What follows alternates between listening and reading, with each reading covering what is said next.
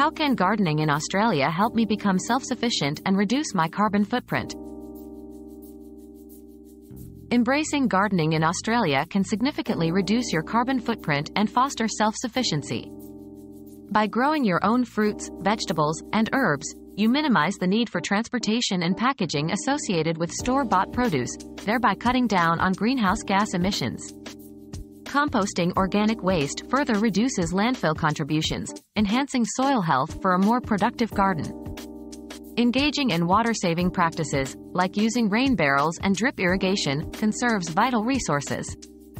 Additionally, planting native Australian plants supports local biodiversity. Start small, and gradually expand your garden to integrate more sustainable practices into your lifestyle.